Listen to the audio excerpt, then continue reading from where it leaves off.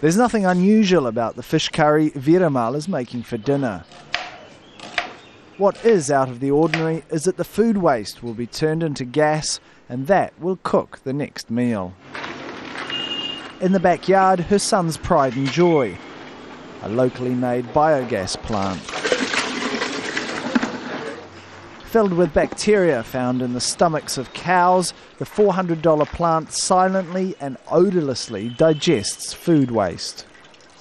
It is very difficult to manage the huge volume of the waste. It is easy to, as a householder, it is easy to manage 2 or 3 kgs of waste at our own premises. But the disposal of waste is just half the story. The handmade plants also produce fertiliser for the garden and gas for cooking. More than 20,000 homes in Kerala have installed them. The money they save pays off the plant in less than 3 years. Their home cooking, they say, tastes all the better for its green credentials.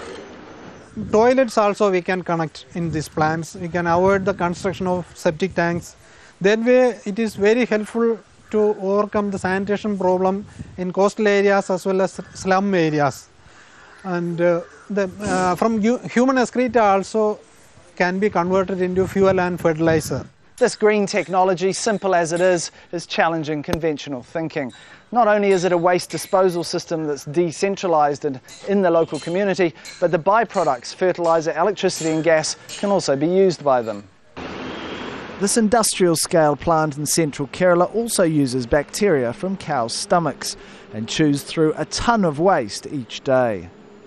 Rather than costing the local council, its waste disposal now is a profitable business. Tarek Bazley, Al Jazeera, Thiruvananthapuram, Kerala, India.